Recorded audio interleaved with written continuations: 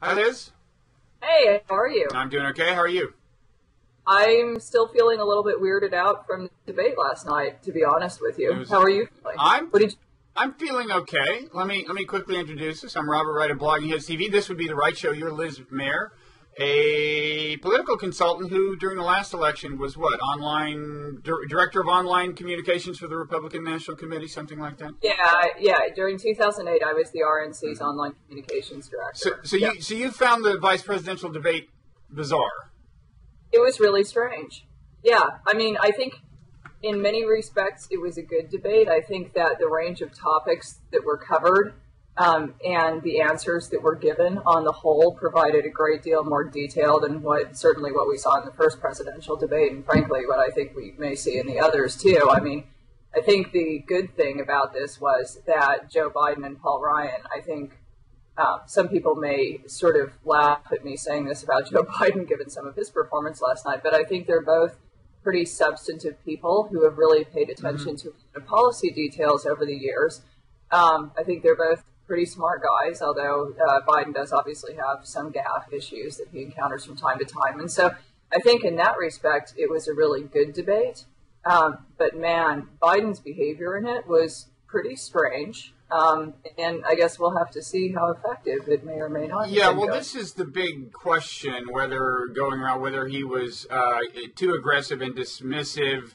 A lot of progressives who watched it thought not. Now, you're an interesting observer because although you're a Republican, last week you said you're actually a big Joe Biden fan.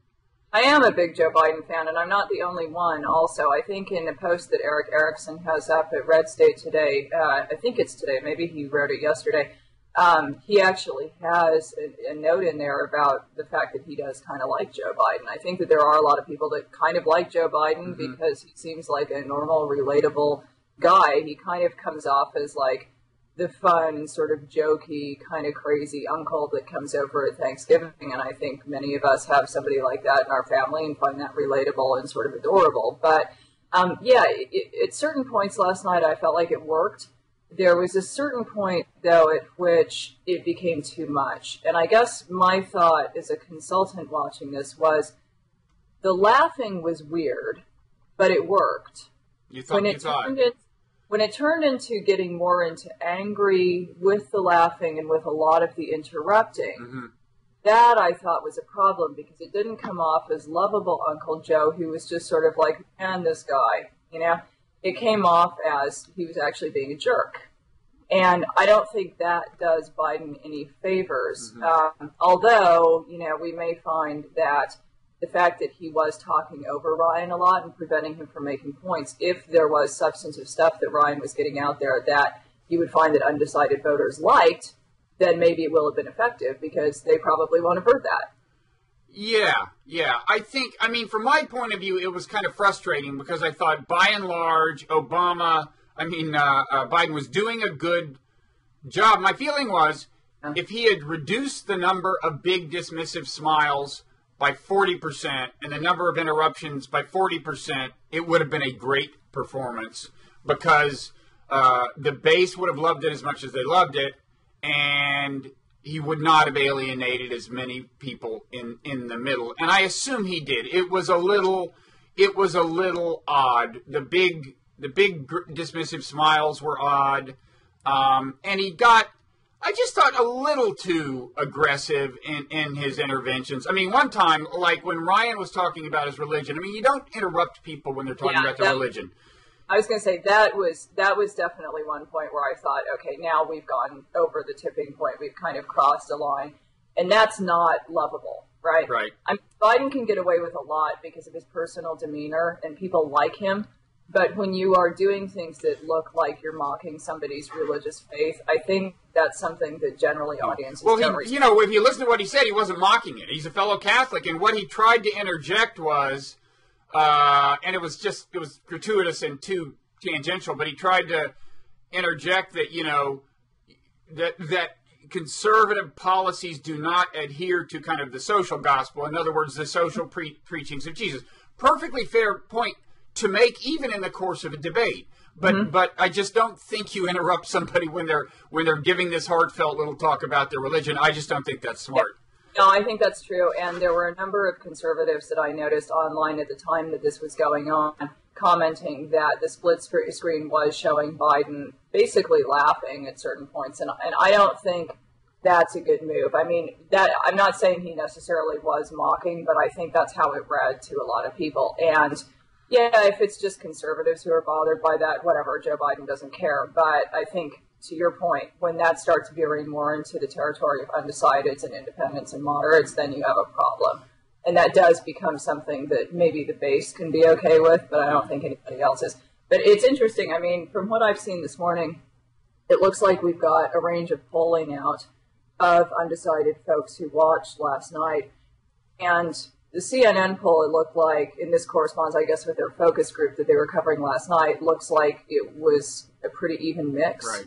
I guess there are a couple other polls out that are showing that that's not the case. I think CBS, I want to say it was CBS, is showing that Biden won. Among undecideds, yes. Yeah, and then you've got a couple of others of undecideds that are showing that Ryan won. Yeah, I don't know. I wonder if it's something where, you know, CNN's focus group was in Norfolk, Virginia. I don't know if maybe folks there had a more positive response to it than other undecideds. But it seems like it was kind of a mixed bag. What's funny is, what I wonder is, you know, I don't know if you watched on CNN the debate itself, but you know the lines showing the response of undecideds to every moment, you know? Are those the same people in the focus group? Are those the Virginia people, do you know?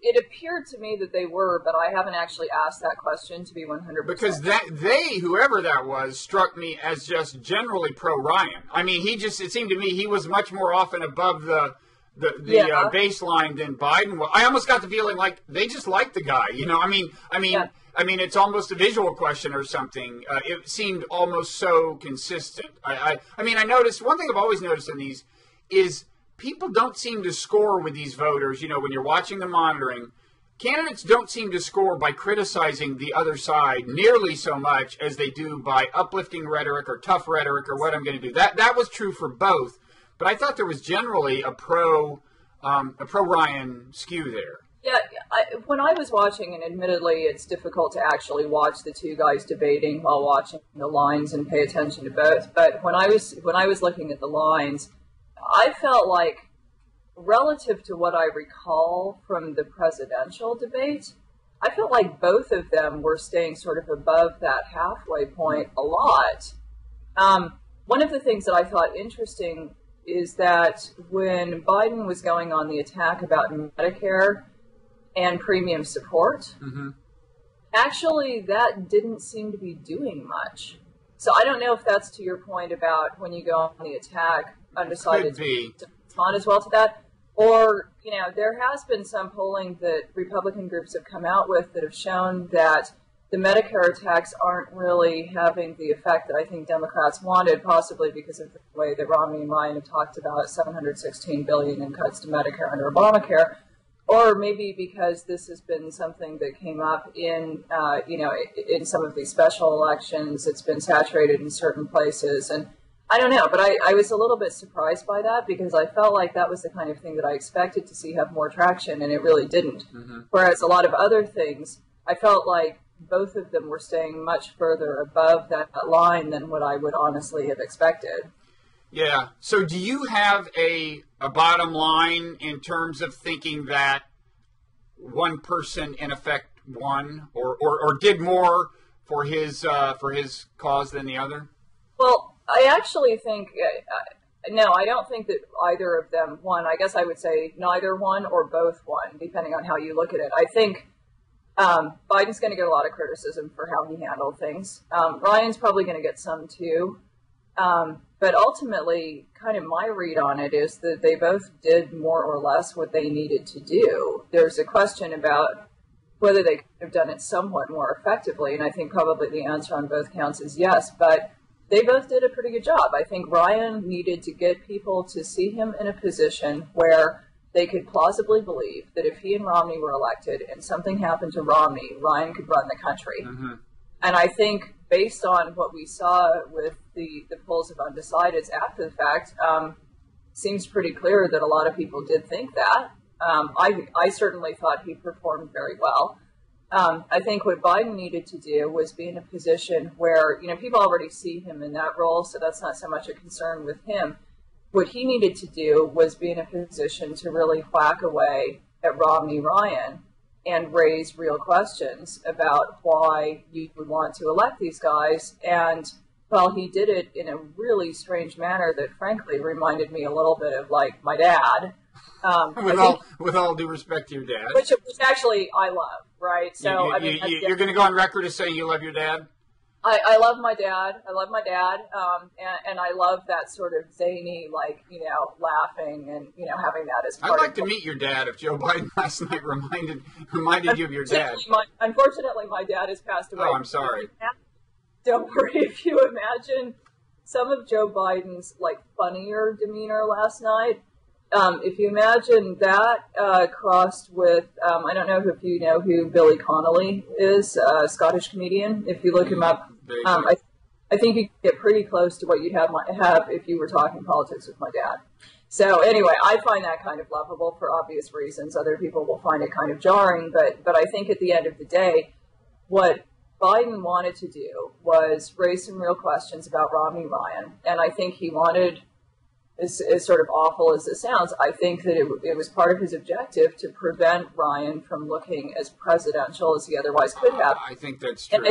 And I think, the way that it came off at certain points was old guy talking down to young kid, right, which certainly Ryan fans, including myself, were not consistently happy with. But when you think about that as a strategy, I mean, if Ryan's objective is to present himself as presidential, that is a way of undercutting that. Right. So I think they both performed pretty well. I think that there were some substantive things that I took issue with. I think at one point Biden made some comment about how we got into the economic situation that we're in and talking about 2 wars and Medicare Part D. And I thought it was kind of interesting because my recollection is that he voted for all of those things, which was perhaps not the best yeah, although I thought, people were tweeting when he said you voted to put 2 wars on the credit card is what he said.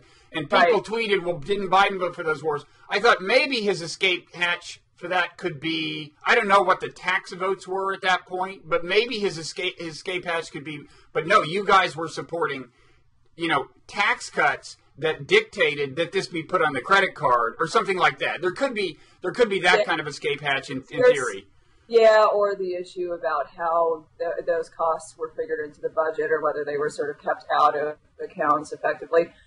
There is possibly an escape hatch there, although I would have to go and actually check the votes because my recollection is that on a lot of issues, I'm not sure if taxes is one of them, but it wouldn't surprise me if it were, on a lot of issues, Biden really hasn't been nearly as sort of liberal as a lot of folks in the Democratic Party. I mean, that was one of the reasons why when they got to the abortion bit, I thought, oh, God, well, the way that she's asked this question, by and large, I thought that the questions were more favorable to Biden than they were to Ryan. But the last question, the point about abortion, I was a little bit like, Biden could really get himself in trouble quite easily here because this is a guy who had issues with what the Obama administration did on the contraception mandate, clearly spoke up against all of that.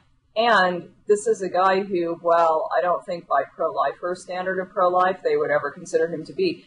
He is a little bit more towards the conservative end within the Democratic Party. I think he did vote for the partial birth abortion ban and things like that. And so that's a little bit of a sticky wicket in some respects. Although, I was watching that undecided voter graph, and what he was saying worked with them. And I think Democrats... He's really good at that. And Democrats will cherish that moment because they're disappointed that in the Obama debate, there was no play for the female vote. On issues like that. I kind of think there's a case that Biden won in the following sense, which is that, okay, apparently, so far as we know, undecideds, it was about a wash. Progressives thought Biden did great. I think Republicans thought Ryan did well. I mean, or at least let's say that they found Biden so annoying that they're certainly not going to say that Biden won. Okay, so basically, in that sense, you've got a split. But I think what Biden did is energize the base his base. And I don't know whether Ryan did that, because for one thing, now that they are tacking to the center, it's kind of hard to energize your base. But I think that's really a moot point, because I think that the key thing is, with Obama-Biden, it was much more crucial to mobilize the base. So even if they had both energized their bases equally, with Obama-Biden, that was critical, because part of the damage of the Obama debate, and I think an underestimated amount of the damage, was just taking the wind out of the sails of Obama supporters, because his performance confirmed everything that had driven them nuts about him. He's not a fighter. He won't play the class warfare card, and so on. And so I think I think Biden made a more crucial contribution to his cause than Ryan made to his on balance. I think one phrase you're seeing a lot is Biden stopped the bleeding. And I think that's true in the sense I described, and also in the sense that this just kind of ends discussion of the first debate. Thank God, okay? Because this is just so dominates. Now, the one caveat is, people have said that in the Gore debate in 2000, right after the debate, it was like, oh, it's a wash, who knows? But then his sighing, his demeanor, kind of got picked up in the media and amplified in a way that hurt him. And if that happens to Biden, it could be problematic. Although I think, if the grin becomes a meme by itself, like people doing GIF files of the grin, on cycling, I'm not sure that just looks so bad. I don't think the grin is the problem. I think what's a little bit of a risk here, though, is, as you said, yes, when we look back on that debate in which Gore was doing all the sighing, that did become kind of a meme going forward, and it is something that a lot of people focused on. The concern that I'd have here about that kind of thing happening is this debate, I don't know if you found this, but it appeared from a lot of what I was seeing at the time that people were kind of gradually tuning out more as it went on. And the issue that I think that raises is Biden obviously got a little bit more aggressive, more punchy, more interrupting, came off as more of a jerk at particular points later in the debate. If you have a situation where a lot of undecideds who are watching this had already switched off, when they turn on the news over the next couple of days, that's what they're going to be seeing. And that's not what they think they saw right now, right? So I think that could be a concern. But, at the end of the day, ultimately, I think this stuff's probably pretty short-lived. I don't think, there are a few people out there like me who will be far more incentivized to vote for the Romney ticket because Paul Ryan is on the ticket. I don't really care about voting for Mitt Romney. I do care about voting for Paul Ryan. But by and large, people are not going to be voting in any way, shape, or form on the vice presidential candidates. They never do. And they're certainly not going to be voting on the basis of the vice presidential debate. So I think, when you think about the fact that we have more presidential debates coming up, plus that, this is kind of all going to wash away as an issue pretty quickly, I think. Probably so. Maybe disappointingly, because actually, I like both of the guys who were debating last night a hell of a lot better than I like the guys who are at the top of either ticket. Yeah. I kind of wish we could have two more debates with these two. That would be great. I mean, I thought it was really, in that way, a little more riveting. You may be right that people tuned out, but I thought there were kind of toward the middle. The exchange was so intense when they were actually both. It was fine-grained debate, and it was because Biden was being forceful in his interjections, but Ryan was giving, in some cases as good as he got, and it was an actual substantive, sharp exchange in a few cases that I just thought was very interesting. It was a case where they both overrode the moderator a little bit, but in a much more interesting, dramatically interesting way than the moderator was overridden in the previous debate. Yeah, I agree with that, but I think conversely, I think folks like you and I like that sort of detail in debates and the fact that there was a lot of back and forth, and I think that there was a lot more substance in this debate than certainly what we saw in the first presidential debate.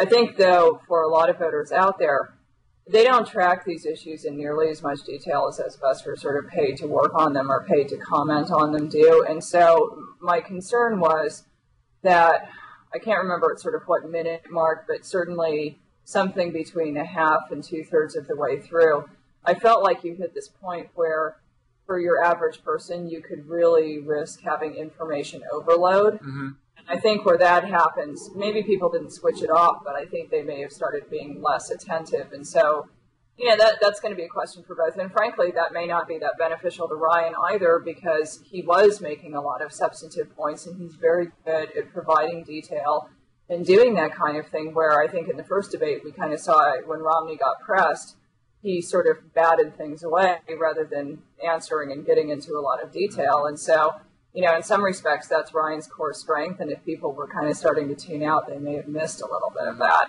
Now, am I the only one who thinks, I know I'm not, because I've heard it from others on my side anyway, that particularly when Ryan looks directly into the camera, he comes off as this guy who's trying to sell you something, and it just seems a little fake. Have you ever heard that? Was, I'll tell you, when he gave the reply to the State of the Union address a couple of years ago, my daughter, who was, I don't know, early or mid-teens at that point, just walked in the room. She doesn't especially follow politics. She just said, he looks like he's trying to sell you something. And that's exactly my response, is like, infomercial guy. Have you ever heard this? I haven't heard that, but something that may tie in with this. The closing statement last night, a lot of people liked Ryan's closing statement. I didn't. And I hate to knock Ryan because he really is one of my favorite people. But I think after that whole debate where you saw him and Biden really free-flowing, going after each other, raising a lot of these detailed points and making what I think were, even if there were some factual issues, I think certainly on Biden's side, I think there were some factual issues. Even there always are in debates, though, right? Even with that being the situation, two guys who were making pretty good arguments, and I think doing it in a way that was interesting and accessible to people, at least for like the first third to a half. I found it really kind of jarring to see Ryan doing what was obviously a prepared closing statement. Now, I know it's a closing statement, and it's not still sort of part of the debate format.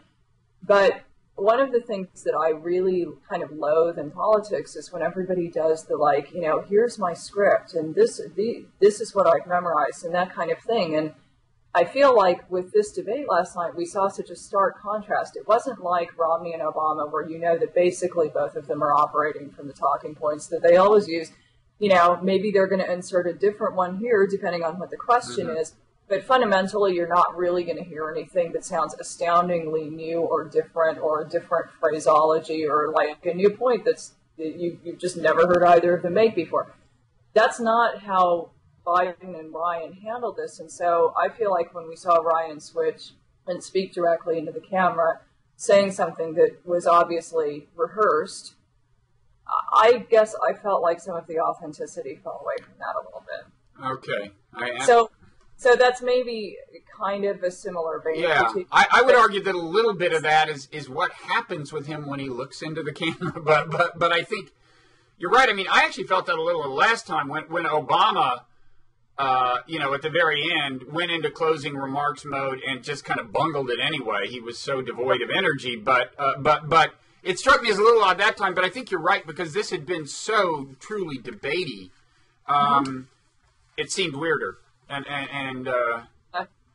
obviously we in this debate last night, I think with Obama and Romney, one of the critiques that I think you hear of both is, well, I'm not sure what they really believe or if they really believe in anything. They don't have I know a lot of conservatives obviously think that Obama is like this hardcore leftist, and there are lots of progressives that think that Romney is like secretly this like total right winger. But I think in reality, if we look at both of their records, that they're kind of, I don't think compared to a lot of other people in politics, and certainly compared to Biden and Ryan, I don't think that the fundamental reason that they're in politics is because there's a particular philosophy and a particular set of core principles that they subscribe to that they want to advance. I just don't think that's what it's about. And that's maybe a pro or a con. I mean, perhaps it makes them less dogmatic. But I do think with Biden and Ryan, it's really clear when we watched that debate last night, there's stuff these guys believe in. They really believe in it. And so when you see that sort of passion and that sort of free-flowing discussion, and then suddenly it's like, vote for a better future, I just think that really works that well. And I know probably other Ryan fans are going to knock me for being as critical on this, but I guess I just think this is a guy who can do so much better than that. Like, there are some people who really can't handle doing politics in any way that's like unscripted and is sort of, straight talk and that kind of. But Ryan totally can, so why do it? Right. I guess I don't really understand that. Yeah. Okay. Anyway. Well, I guess just finally, do you have a take on where we are in this thing? I mean, InTrade still has Obama at about 63%, and it went up like a point after the debate on InTrade.